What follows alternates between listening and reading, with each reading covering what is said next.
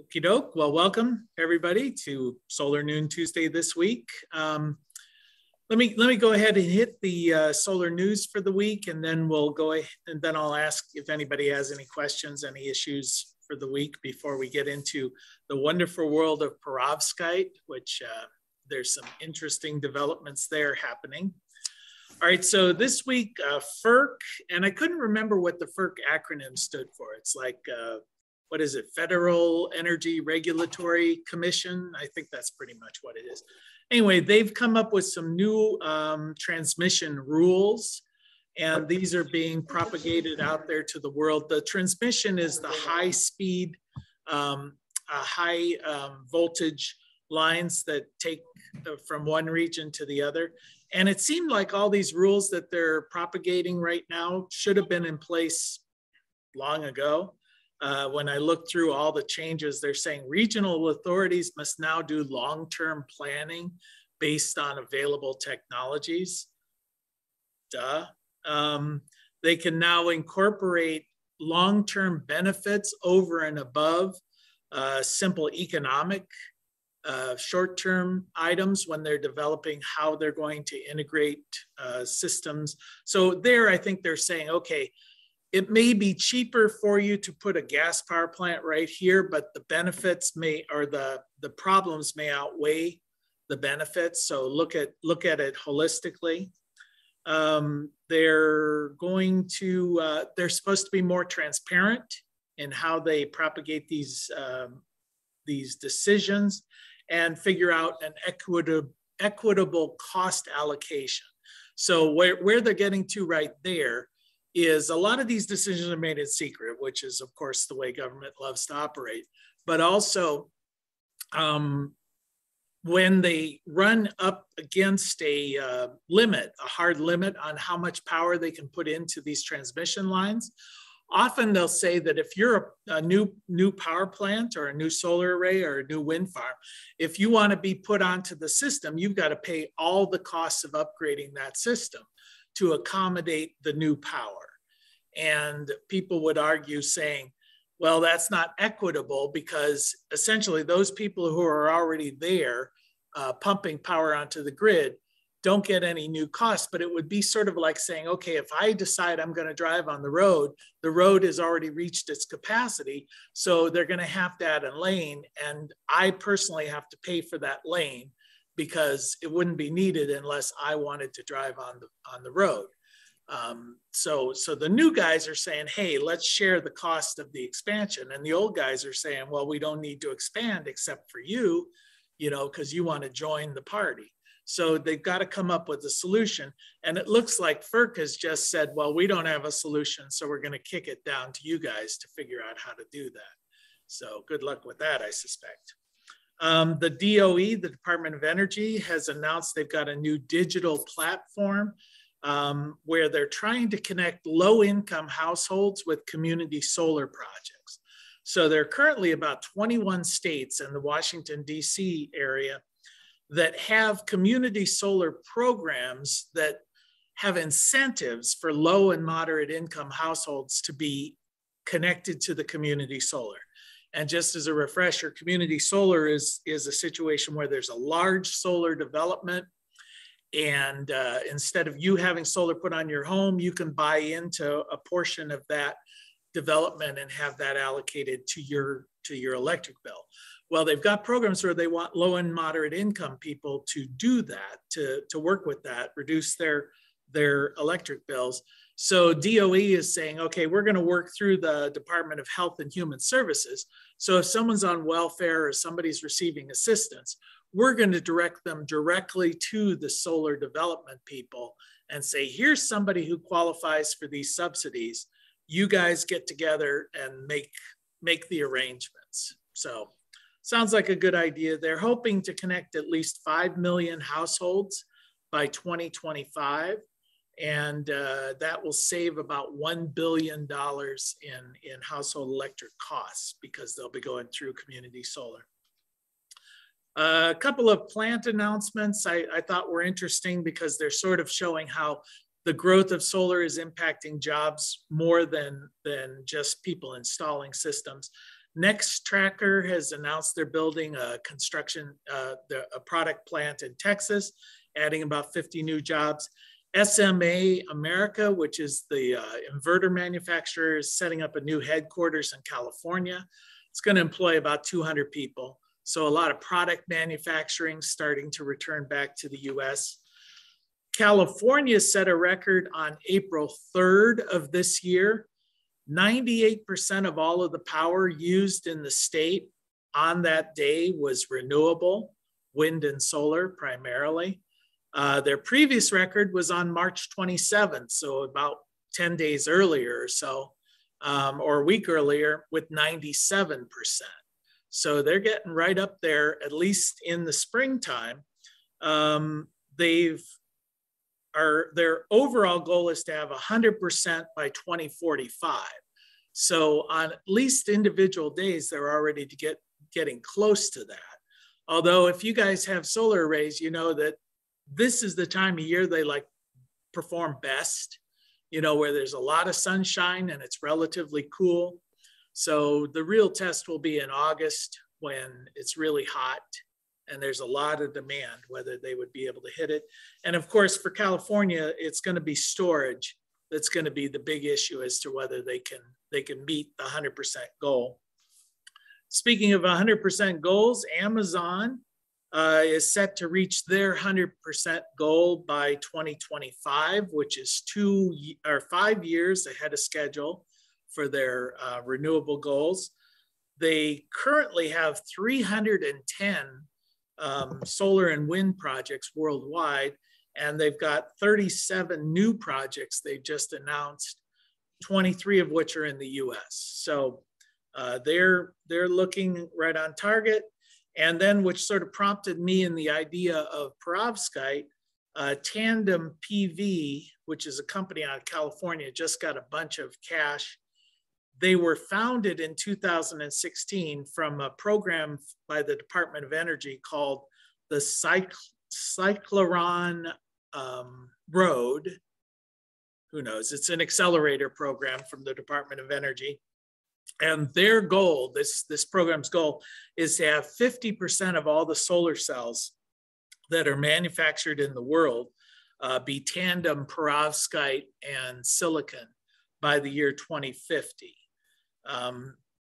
The encouragement there, I don't want to pre-get to what I'm going to talk about here in a little bit, but basically with tandem solar, which is essentially adding perovskite on top of silicon, they found they can increase the efficiency by about 50% and reduce the costs of manufacturing by about 30%.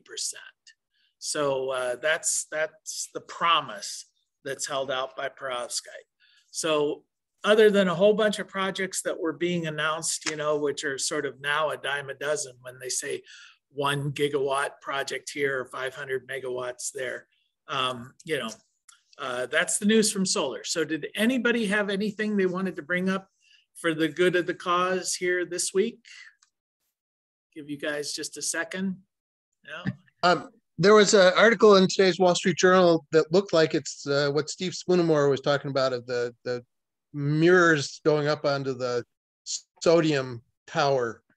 Oh, yeah. And yeah. then, and I don't know whether that's something that anybody else thinks is going to work, but what's your spin on it?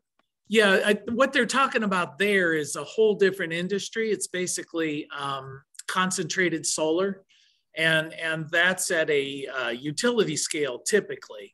And they take mirrors from either a big tower or rows of mirrors in a parabolic or whatever, and they focus it on a liquid. Typically, it's going to be liquid salts because water just would sizzle up in those kind of temperatures. And they create and they store that heat. It's a lot like solar thermal. And then they use the heat from that to run a steam turbine. So it's a concentrated solar technique, very efficient. And there are a lot of them out in the desert Southwest when you have high concentrations of sun. Because as we've mentioned before, solar thermal can be as much as 70% efficient in taking the heat energy from the sun and turning it into electricity. So So yeah, it works, but not for a house. You know, it's going to work for a utility. You know, that's all fine. It's sort of like putting a coal power plant at your own home. You know, it ain't going to happen.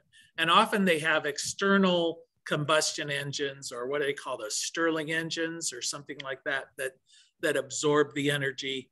They're not internal combustion engines, but they're external combustion engines or external heat engines.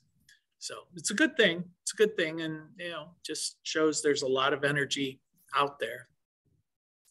Anybody else have something for the good of the cause? Jay, I think. go ahead. Okay, I'll get Don Go first. ahead. Don, go ahead. Okay, I was just say, I don't know if you've seen. I saw where GAF came out with a new set of roof panels, which I don't know if you've seen the new ones that look like actual shingles. Yeah. Okay. Yeah, I saw some of those. There seem to be a number of companies trying to come out with solar shingles. Mm-hmm. And I mean, I'm just not sold on them, you know, myself. Mm-hmm. But if that's your niche, you know, obviously it's somebody's buying them, but it's not big. The marketplace is not huge. Yeah. I still think there's a lot of wire management issues. Yeah. And in fact, the one system I saw actually raises up. It's like they're laid on top of like slats, and all the wire management goes underneath, which seems to add a lot of cost to the installation. This was a different one. This was one because GAF had a set of shingles out a year or two ago that didn't go anywhere. This one was just completely laying flat. And then they had the wire management on a channel that goes on the side, on top. And then they put a little cover over top of it, and it runs up to the top or the bottom, I guess, and then goes into the attic. But it looked like their power density was less than your standard current normal panels. But actually, it looked a lot better than like the Tesla ones. It wasn't anything like that. It was an actual flat shingle. It looked kind of interesting, I thought. Right. Yeah, I could see that, you know, there's going to be some inherent issues there because, of course, there's no passive air cooling. That's right. So there's going to be that. They're going to be thin film. Yeah, they're going to be thin films. So, you know, but if the price is right, you know, if the cost is cheaper than putting shingles and then solar, you know, if you're doing a new roof, and that's going to be kind of their it's all going to be down to economics, you know. It's like if it's cheaper. Yeah. So I think that was the real key. It was, if you did it that way, you didn't think about your normal roof. You have to put on the roof, then you put on the panels. And we've talked about how if you have to redo your roof, the panels have to come off and they come back on. You have to hire somebody to do all that. It's a separate team. This was a set of roofers who just did this slightly different than their normal roofing, obviously, but pretty close to that same line of work. Yeah. Yeah. And then the wire management was relatively straightforward, at least until you got into the house and the inverters. Yeah. Okay. Yeah. Devin, and then Bob. Yeah. Just to recap what you were saying about the cost being transferable to customers for the upgrading. This also happens in the Caribbean where commercial solar projects, if they are proposed by private entities, they have to bear the cost, the upgrade of the electrical facility from the utility. That is part of the agreement. So it's not just something that happens in the States, it happens in the Caribbean islands as well. Right? But before I go, I just wanted two things. I saw a news article the other day about manufacturer came up with a PV module. Instead of using the aluminum anodized frame, they were actually using steel or something of a stainless steel format for the framing of the PV modules. Right? And so I did see that. And the final thing, I just wanted to ask clarification. When it comes to string inverters, DC to AC ratio, and a particular manufacturer say for 50 kilowatt output string inverter, you could go to 75 kilowatt on the DC side. What is the advantages if you go to say 60 kilowatt? Is there any kind of pros and cons about that? Yeah, so what he's asking about is essentially the concept of clipping. When you talk about the DC to AC ratio in putting in an array versus an inverter. And the same thing happens on microinverters versus string inverters. And as you're saying, they will oftentimes tell you, it kind of depends on who you're talking to, the solar module people or the inverter people. Because the inverter people want to sell you the inverter and the module people want to sell you the module. And they're saying, okay, the inverter guys will say, you know what, with let's say a 10 kW system, all you need is about a 7 kW inverter, because you'll get a certain level of efficiency by having the bigger array with the smaller inverter. And the concept there is that, first off, all of your panel specs are set at standard test conditions. So you're talking about 70 or 25 degrees Celsius and 1,000 watts of insulation, or of irradiance. So those days happen rarely. It's either going to be warmer than that, colder than that, not as sunny as that. So if you had a 10 kW array, there may be only, let's be generous and say 25 days a year when you would generate 10,000 watts at any one moment. So the smaller inverter is going to be fine for those days when you're not generating that much. But the curve, the production curve on a sunny day is going to be sort of a simple bell curve. And if you put a smaller inverter in there, and I don't have my whiteboard set up here, or I'll do it with my hands. So you got a bell curve going, but your array is going to clip off the top of that production. Okay, with the big panel, let's say you've got a 7 kW inverter, 10,000 watts, and it happens to be just generating 10,000 watts. Those top 3,000 watts are going to be clipped off. That's lost energy, which conceptually makes sense. But then if you show that with the bigger array, the production curve gets bigger and starts earlier, and with the smaller, if you match them exactly, the curve's going to be smaller and shrunk down. So the shoulders of this production curve actually generate more power than the amount that's clipped off. So because you're getting more power earlier and more power later in that bell curve on the shoulders, that compensates for that clipped off area. But the real issue is, which costs more, solar panels or inverters? That's really what you're getting to. Because if you could put a 10,000 watt inverter for the same price as a 7,000 watt inverter, well, then it makes no sense to clip at all, because you may as well get the full production. But if the difference in cost is substantial, then you begin to get to clipping. And the clipping ratio that they typically recommend is 1.2 to 1.3. So if you've got a 10,000 watt inverter, you can go to like 1,300 watts on the high side, or 13,000 watts on the high side of your array. So that's today, it's typically going to be 1.2 to 1.3. That's the standard in the industry. Okay, thanks so much. I think I know that use on the list.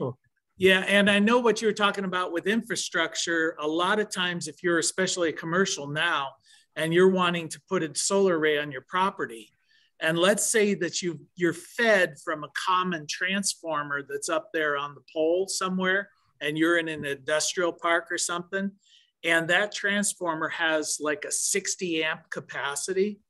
And when you go to add power to it, there may be other people in your industrial park that already have solar. And if your addition goes beyond the 60 amps that might be returned back to the utility, then they're going to say, well, you know, we got to upgrade the transformer and you've got to pay for it. So that's often going to be the case where you all of a sudden get hit with this $15,000 bill. You know, I don't want to pay for your transformer. You're going to own it. You know, it's like, why aren't you keeping your infrastructure up to date, guys? And so that's when you negotiate and you argue, because logically, if they're servicing the entire, you know, the power coming from them to the industrial complex, the transformer should be adequate for that. And if nobody is generating power more than they're using, the power should be adequate going back too, you know, because if it's bidirectional, it should only be a problem if somebody's overproducing. So that's my logic anyway. But, you know, you're talking to one utility that has a monopoly, and if they say, hey, pay us 15 grand or you can't connect. Well, I just guess if they're the only utility company. Yeah, and you know, it's like they don't care. It's like the old Lily Tomlin routines with AT&T, you know. We don't care because we don't have to. So, yeah, Bob, you had a question? No, I just wanted to say that in my reviews for last week, there's been a lot of activity on sulfur batteries. Okay. There's a statement that Tesla cars will go from 300 miles to 900 miles. And there's a big push on that, or a lot of hype from the manufacturers trying to get their products going. Mm-hmm. But sulfur battery seems to be active on the news right now. Any thoughts? I don't know enough about sulfur batteries, but I do know that, like I like to say about solar, we're in the floppy disk age of solar, and we're not even close to the floppy disk age of batteries yet. You know, we're in the hieroglyphics age of batteries. It's going to change so much that, you know, it's going to be astounding. You know, we're just touching the surface. I was going to say punch cards, but hieroglyphics is better. Yeah, punch cards. That's when I was studying computers. You had to punch them in and carry the big thing and slurp them down in, and you know that was. So you're saying I have a use for my floppy disk that I have in the drawer here and been keeping it for the last I know. I've still got some floppy disk external drives that I could hook in if I had a serial port on my computer, which I no longer do. But okay, anybody else have any questions here before we jump into perovskite? Yeah, Mike.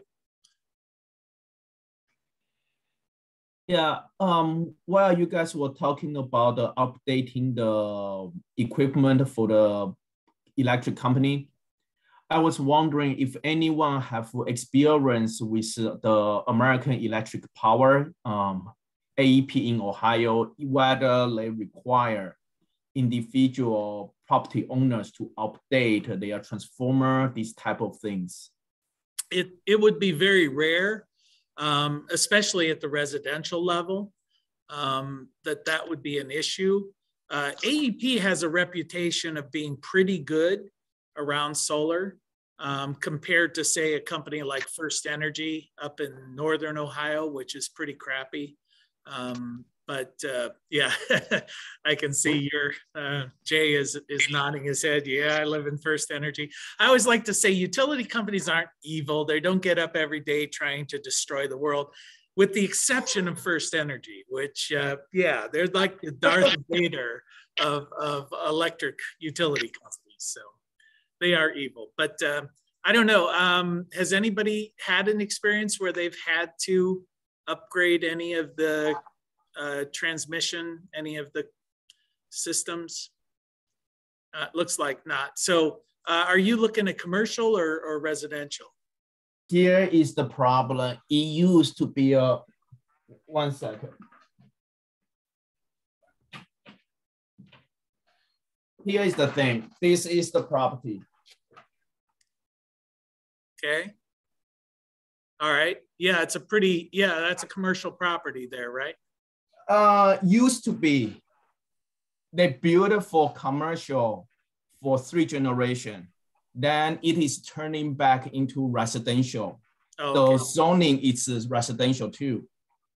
So okay, but it's multifamily then, residential? No, single family. Really? That thing looked huge. So yeah, it is 1.24 acre. And yeah, it is huge. Yeah. It's in the middle of the town. Uh-huh. Yeah.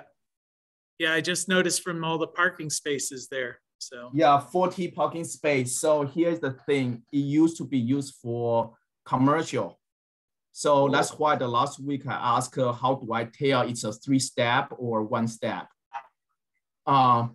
So with that said, that's what I'm dealing with. I don't know if they will ask me, since it's now residential, single family residential, they are going to ask me to do whatever to change over, or a lot of times, and I don't remember if AEP has that, they look at it if the size of the array is bigger than 10,000 watts, they may impose commercial fees on it and treat it like it's a commercial install, whether it is or it's not.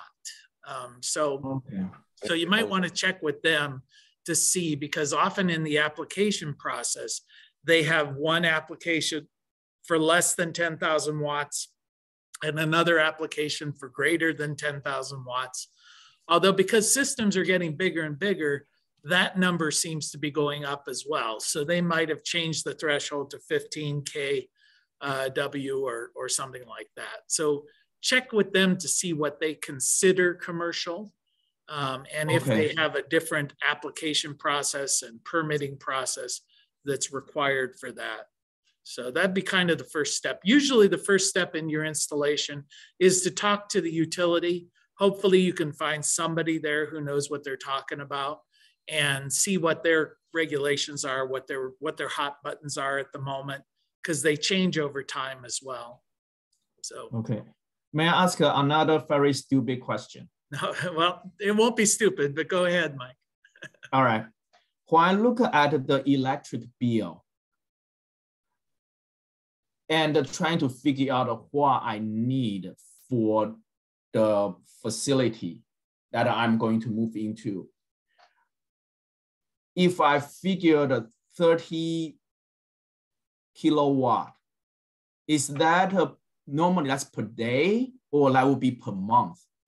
Well, it's your electric bill is going to tell you, you know, like the per month charge typically. 30 kilowatt hours is a fairly average daily usage for a suburban home, which would translate to about 900, somewhere between 900 and 1,000 kilowatt hours per month. So on the bill, often there's a graph that will tell you the last 12 months worth of usage. And you want to just figure out, since it's grid connected, what is the average month? Because with houses that have electric air conditioning and the like, the summer months may be really high. The winter months may be low because they have a gas furnace or whatever. So you're going to be dealing with the average, because you're going to, you know, on average, you build up a credit and then you use the credit. So AEP is typically going to annualize the thing and sort of once a year, zero it back out. So if you go with the average, you should be fine.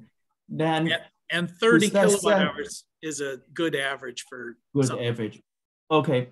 So when I look at the system, on the application, they say this is, let's say, commercial, more than 10,000 kilowatt. Is that per year, or that's per month they are looking at? No, that's when they're talking about the system, they're talking about instantaneous power as opposed to energy generation. So that would be saying that in 1 hour of standard test condition sunlight, like 1,000 watts per square meter and 25 degrees Celsius, it will generate 10,000 kilowatt hours in 1 hour. So it'd be like saying it's a 4 horsepower engine. Well, you could say, well, how much gasoline does that use? Or how much energy will that produce? Well, you don't know. You got to know how many hours you're running it. So, okay, now that makes sense. That's just the size of the system. And if you throw a blanket over it, it's not going to produce anything. You know? But it's still going to be a 10,000 kW system. You know, it's just not producing because there's no sun. So, all right. Okay, and, thank you so much. No problem. Okay, any other questions before we jump into Perovskite? No? Okay, so yeah, I was doing a little research. So I wanted to get touch base on solar panel efficiency. And any of you guys who had had me in class, I always like to poo-poo efficiency as a non-issue, because the real issue is how much does it cost per watt of generation? I don't care how efficient the panel is. If it's cheap and it lasts, you know, that's fine. Where it does become an issue is if you have limited space. So if you've got a small roof space and you need to generate X amount of power, then efficiency might be an issue. But people like to look at efficiency and see is a 30% efficient panel better than a 25% efficient panel? You know, not intrinsically. It's, you know, because let's use, if a 15% efficient panel versus a 30% efficient panel, if that 30% panel costs more than twice as much as the 15, you may as well buy 2 panels and stick them up there. You know, that's where you're getting the price per watt, unless you have limited space. So anyway, hopefully that didn't confuse it. But in 1961, two scientists, one named William Shockley and the other named Hans Joachim Quasar, determined that the inherent limitations of silicon state that silicon panels, the way they're manufactured, will never produce more than 33.7% efficient panels. So that's known as the Shockley-Quasar limit. And it's been reproven through the years. And basically the limitations come from 2 major factors. One is what they call black box radiation, which essentially means that everything that's not at absolute zero generates heat. And so some of that sunlight is going to be radiated off as heat. And they estimate about 7% of that energy is going to be lost due to the black box radiation effect. But the real factor is silicon absorbs energy at a bandwidth of about 1.1 electron volts, which happens to correspond with the visible bandwidth of sunlight. And if you remember back in school, the electromagnetic spectrum, where you went from gamma rays and radio waves and infrared, then you had this little sliver of visible light, and then you went with ultraviolets and all these other waveforms that are smaller. Then if you're only absorbing in that very limited bandwidth, they're basically saying that in the radio, microwave, and infrared range, about 19% of the sunlight's energy is contained within that. So they're waveforms that are too weak or too small to be absorbed by silicon. And then on the other hand, ultraviolet and all of those are 33% of the energy. So 19%, 33%, 7%, and then there's some that are due to impedance and things like that. You end up that only about 2/3 of the energy, or 1/3 of the energy in the sunlight, can be absorbed at the maximum. So those are the concepts that are telling us where the limitation is on solar. So a lot of times in today's market, we have solar panels that are about 22% efficient, 22%. Well, people will say that's not very good, but it's actually pretty good considering the best we could ever have is 33%, you know, so not horrible. So that's where we're at. Well, if you're thinking about designing solar panels, how would you increase that efficiency? So one of the ways you can do so is through concentrated solar. You basically create a mirrored system and focus more sunlight on a smaller space, like a magnifying lens, except that becomes relatively expensive. So what you're doing is, instead of 1,000 watts of energy per square meter, you're going to increase that by some factor. So that's one approach, but it's an expensive approach. Another approach is, how do we expand the absorbing capacity outside of that narrow band of visible light? And that's where perovskite is coming in. at the moment. And perovskite actually absorbs a little bit better into the infrared band. So it will absorb some of that as opposed to silicon. So now the current usage of it is they're taking a layer of perovskite, putting it on top of a layer of silicon, and they're absorbing a little bit more of the light band. And so now they've been getting efficiencies up close to 30% on these, and they refer to them as tandem solar panels. Tandem in that there's perovskite and there is silicon. And perovskite is not a mineral per se, but it's a class of minerals. So it's not like silicon, carbon, whatever. It's not on the periodic table. It's a class of different types of minerals, and they're readily apparent.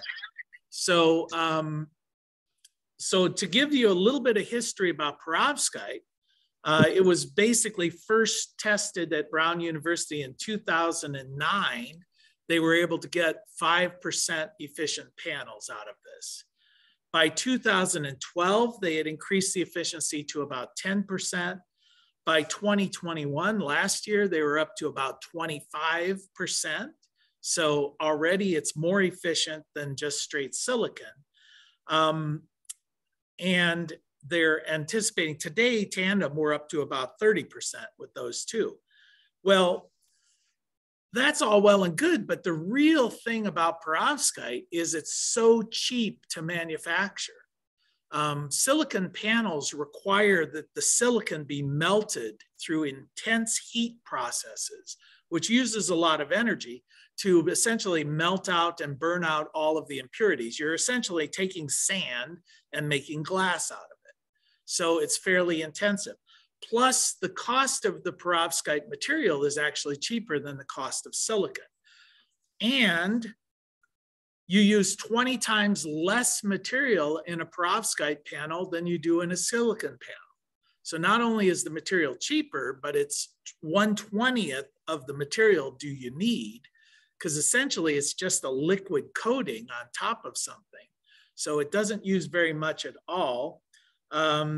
Because the processes are so cheap, the material is so cheap, they're estimating they should be able to produce these perovskite at about 10 cents per watt production costs, which today silicon panels are selling for about 50 cents a watt, you know, at best. So you're going to get some pretty inexpensive panels going out there. They're also transparent. So the silicon can be used for solar windows, for street signage, for windshields on cars, integrated into paints on any surface, be absorbing this energy. So that's all the good stuff, right? But there have been problems. There have been problems with perovskite. One is they're built incorporating lead into the system, which tends to leach out as these panels degrade. So you've got lead poisoning, lead pollution going out. Now, the amount of lead that's in these panels is not substantial, but still in an industry that's claiming to be green and holier than thou, you know, we better get rid of that. We better clean up our act before we start mass producing, you know, lots of brain damaging toxic chemicals out into the environment. So that's been an issue. But the bigger issue is that they've proven to be relatively unstable.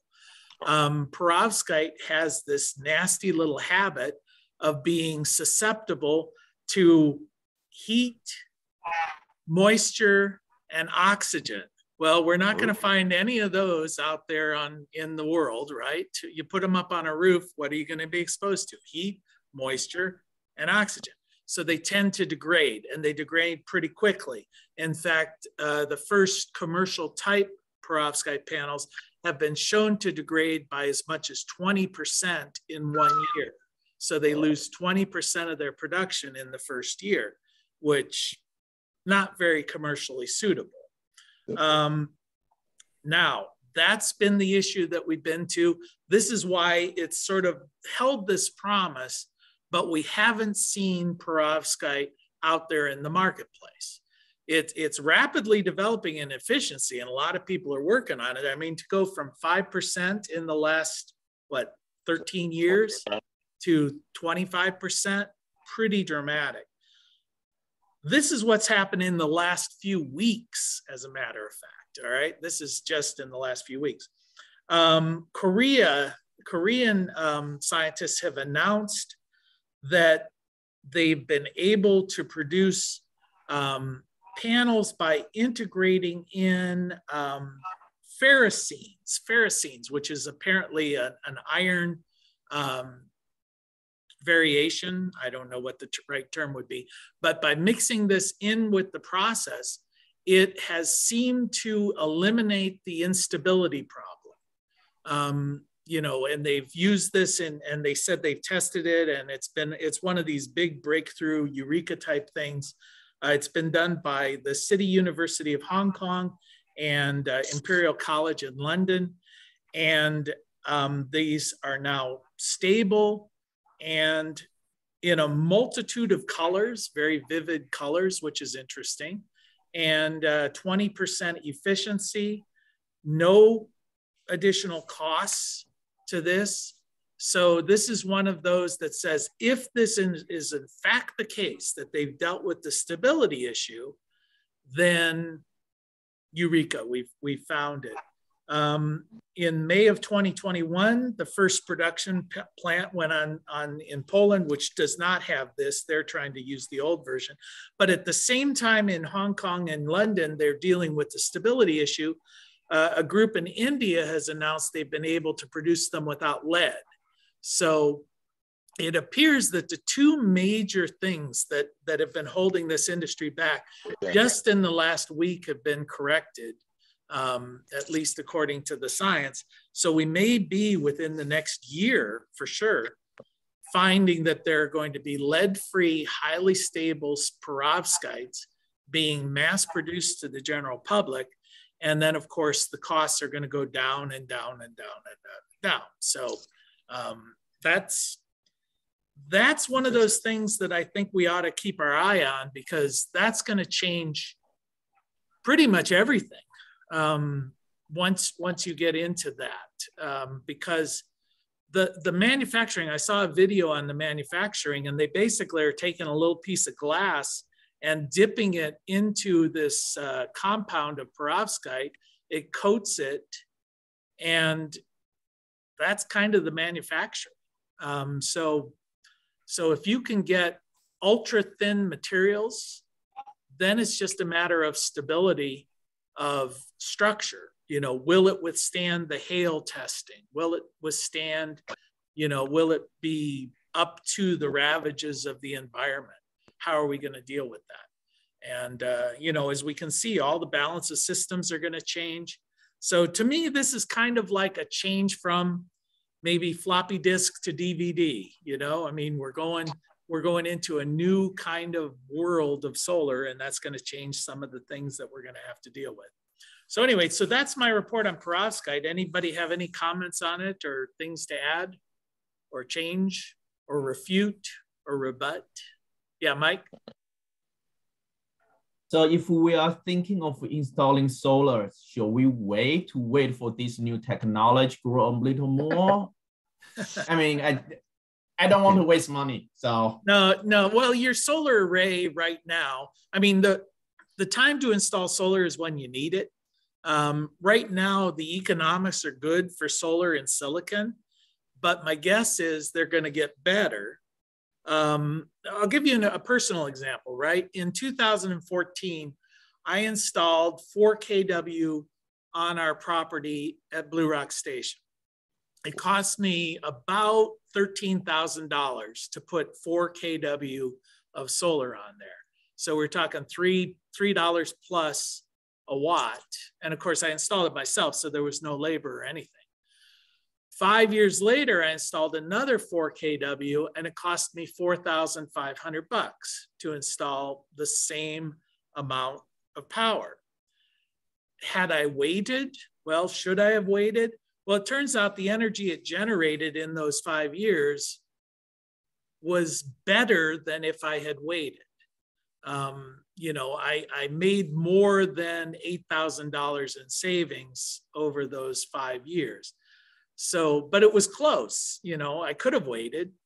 But so who knows? It's like laptops. You know, I always use that as an example. Should I never buy a laptop because they're always going to get cheaper and better? Or do I buy one and use it because I need it? And then, you know, when a new one comes out. But that raises an issue because this is going to be a big issue. A lot of people want the latest and greatest, right? So you've installed a solar array today and it works fine. But in 10 years, it's still working fine, but it's not the coolest thing on the block. So somebody's going to tell you, come rip this thing out and put the new purple Perovskite panels on my roof because I think they look cool. So what are you going to do with the old ones, you know? And there's going to be an aftermarket where, you know, already there's a lot of motivation to salvage these things, ship them off, reuse them, secondary markets. How does that affect warranty? And it might not even be a decision like it's the latest and the coolest. What about, it seems like they build a Walmart and tear it down every 5 years and move across the street. Well, they might have a solar array on top of the roof, but it's better and cheaper for them to simply dismantle and get rid of it than it is to try and move it to another location. So there's an aftermarket there of products to salvage, repurpose, ship off. A lot of cheap people like me who would be happy to have 10-year-old products stuck on my roof if I can get it for deep, deep discounts. Or we can have charities that are going to take this to third world nations and install them. You know, they're still fine. They've still got 20 years life or whatever. So I think those are businesses that are realistically going to be there. Another issue is, let's say you have damage at your property and a portion of the array is damaged, but not the whole array. And the insurance guy comes in and says, yeah, it's a write-off, you know. Well, there needs to be a business that can come in and dismantle that, salvage the part that can be salvaged and resell it. Because we know that there's an art to dismantling a solar array. You know, we run into this with firefighters a lot, where if a house catches on fire and it's a big tangled wreck of burned out amber and ashes, and there was a solar array on the roof, they're coming through looking at this big pile of char, not realizing it's still generating electricity in the morning when they go out, and they can get electrocuted touching some piece of metal, because they don't understand that these panels don't stop generating power just because they're in a mangled mess. So you need to have qualified folks out there dealing with the deconstruction mechanism as well as the construction. Okay, thank you. Sure. Yeah, so don't wait, go out. It's a big industry. We need it. And just do it.